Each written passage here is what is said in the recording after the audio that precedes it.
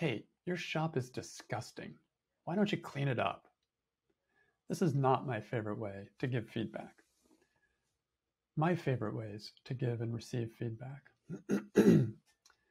Giving and receiving feedback is a touchy issue for many of us.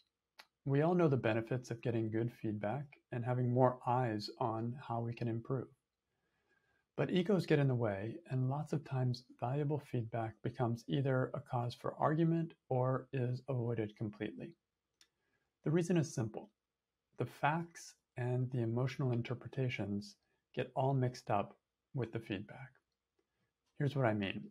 Someone once told me that I needed more work on my writing, specifically that I was making my stories overly dramatic. This was actually useful feedback. But my emotional interpretation was that I'm a terrible writer and I should never write again. Unable to receive feedback.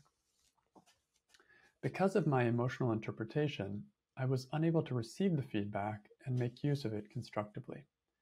Instead, I rebelled against it.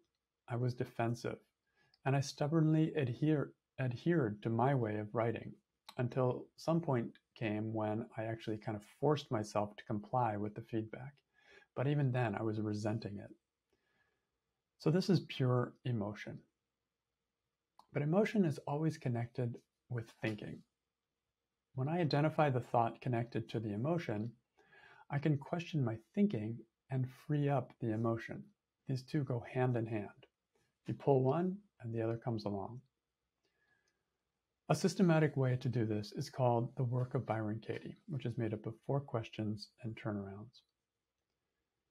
By questioning the thought, "I am a terrible writer," I could move through the emotional interpretation I created for myself and see things in a more balanced way. It became possible for me to see that I'm actually a good writer, but I may be using too much drama. Then it's just a small adjustment, and very welcome, too. The other person's delivery.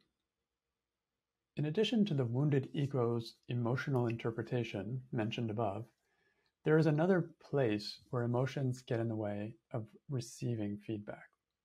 This happens when the person delivering the feedback is coming from an emotional place themselves. For example, angry or impatient or condescending. When the recipient hears the tone of voice coming with this feedback, he or she again resists. But this time the resistance comes from beliefs about the giver. For example, "He doesn't like me. I must do what he says. I'm never good enough for him, and he has no right." When these thoughts are questioned, the actual feedback can be separated from the poor delivery due to the other person's emotional state. This takes a lot of stillness to do, but it is a skill that can be cultured through doing the Work of Byron Katie. I'm 1,000 times better at it today than I was in 2007 when I started the work.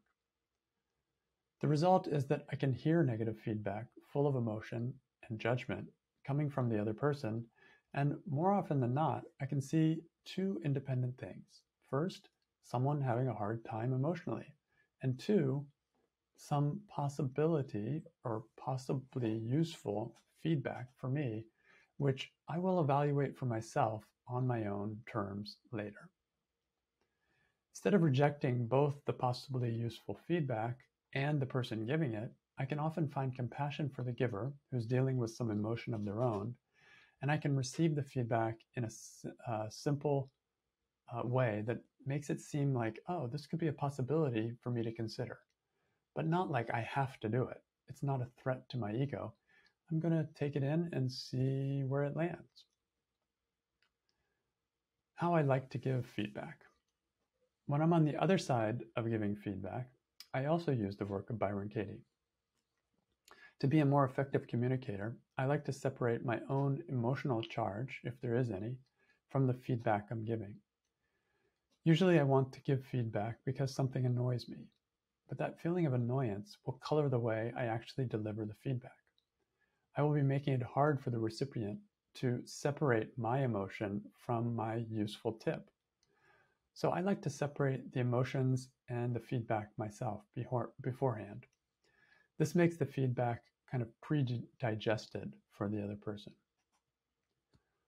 I also do this by questioning my feedback directly. If I think he should clean up his shop, I go through the 4 questions and turnarounds of the work first, and then I let my emotions rail against this untidiness, but I do it first on paper.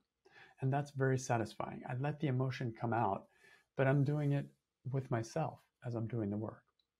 And then as I work through and start questioning these thoughts that are connected to the emotions, then it leaves me in a space that is more neutral and where I'm actually probably okay with whatever happens. Either he cleans up his shop or he doesn't clean up the shop. It's not really an emotional thing for me anymore. That's what happens after I do the work. Then from this neutral place, without any charge, then when I give feedback, it's simple and free of emotional overtones. I find kind ways to give it, and I'm more fearless in giving it. And the other person is often better able to hear it. It simply isn't a big deal because it's not a thing for me. Delivering feedback is enjoyable when there's no charge in it for me. And I may also find after doing my work that I no longer need to deliver the feedback. I wait and see if it would truly serve the other person and if they are open to getting feedback. The tables have turned. If I do give feedback, it's out of consideration for them, not as a way of venting for me. Because I've already vented. I've already vented onto paper. I've already done the work. I've found a new perspective. I'm at peace. So now it's just whether my feedback will really serve the other person or not. Stress gives you the clue. The key to doing the work of Byron Katie is to listen to your stress. It will tell you what to question. I love to question any stressful thought on either side of giving or receiving feedback. I trust the stress to point me where I most need to do my work. And here's a quote from Byron Katie. And this is from her book, I Need Your Love, Is It True? Let's look at the husband with egg in his beard. You can see him in 2 ways. First, when you think he's flawed. Oh God, there he goes with egg in his beard. Hey, stop. You have egg in your beard. What a slob. I don't know what you're thinking of. Wash it off. Hurry, you're late. Here, let me do that. You've had your chance. Why do I have to point these things out to you? They'll never give you that job. You can be so frustrating. Why did I even marry you? No, stop it. I don't want to kiss you. Just leave me alone and get out of here.